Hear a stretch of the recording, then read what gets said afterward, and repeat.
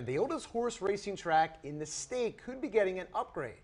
Northville Downs has been around since the 40s, but it could be making a move just over 4 miles away. Our Terrell Bailey is in Plymouth Township tonight with the story.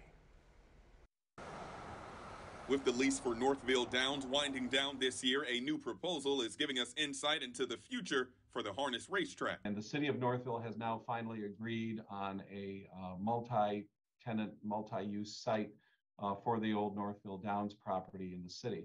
A new proposal has been submitted for the business to move here, Plymouth Township.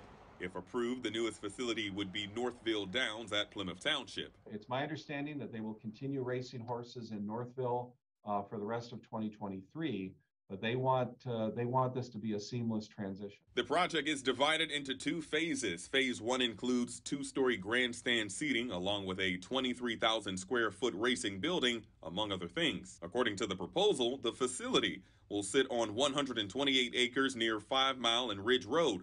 The site is where the former Detroit House of Corrections was located. The Northville Downs site would be built on old farmland that once served the prison population. According to the township supervisor, one concern they have is the road conditions along 5 Mile. This is a road that has been neglected for decades. Heisey tells me the price tag to widen and repair 5 Mile would be around $25 million. Our goal is to get the funding that we need, preferably from the state of Michigan.